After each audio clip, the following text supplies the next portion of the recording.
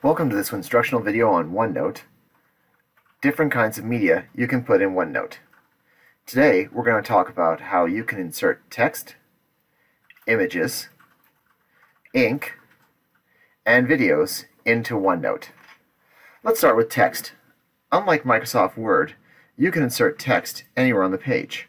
You could type here, you can type here, and you could type here. This is just an example of how you can place text anywhere on the page in a very organic process. Very different from other word processing programs because this is a notebook program.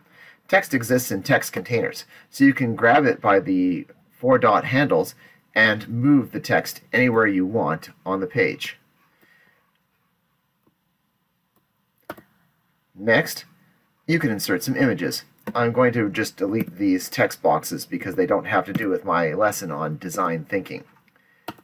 Let's say I was teaching a process of design thinking to some students. I'd want to insert an image that will describe design thinking. So I go to Insert, Pictures from Online. I could insert pictures from a file, but I can also search directly online for pictures related to what I need for my lesson or for my project.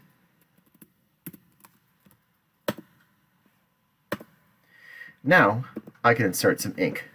Maybe what I'd like to do is teach the students that in design thinking you can always go from one stage and circle back to different stages in the design thinking process. I'm using a stylus. You could also click on the Draw menu, and you can click on Draw with Touch if you don't have a stylus. Next, I'll go back to typing with text, so I can insert my cursor anywhere on the page. I'm going to insert a video now. I'd selected a video from YouTube that I wanted to use, so I highlight it, copy it, and now I paste it on the page.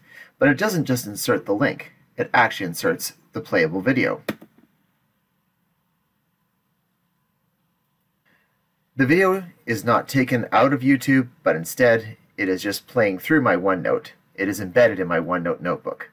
That means I've removed a lot of the distraction that appears on YouTube from the top, side, and below, such as advertisements, suggested videos, and comments.